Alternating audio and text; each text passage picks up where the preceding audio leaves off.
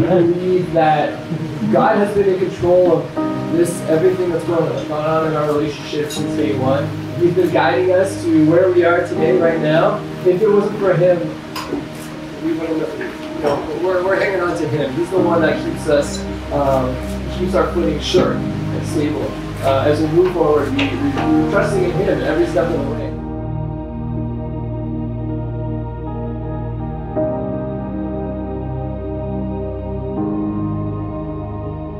So Steve and Carrie, since you have willingly chosen each other as partners in marriage before God and are about to make a lifelong commitment of faithfulness to one another, will you please join hands as you have to express your pledge to one another?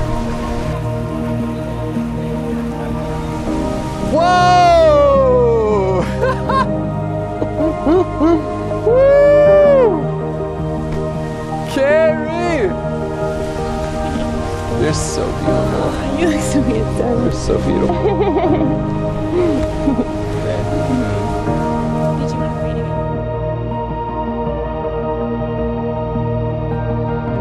I, Steve, take you, Carrie, I, Steve, take you, Carrie, to be my wife, to be my wife, to have and to hold, to have and to hold, from this day forward, from this day forward, for better, for worse, for better, for worse, for richer, for poor, for richer, for poor, in sickness and in health, in sickness and in health, to love and to cherish, to love and to cherish, until death do us part. until death do us part.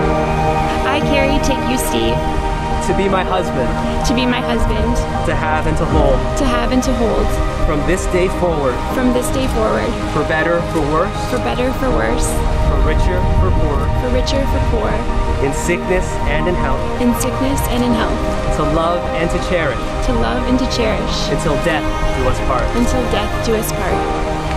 So for as much as you, Steve, and you, Carrie, have openly pledged yourselves to one another in love and in faithfulness, in the presence of God, and before these witnesses, and having confirmed the same by each giving and receiving a ring, and by joining hands, I, as a minister of the gospel of Christ, pronounce you husband and wife.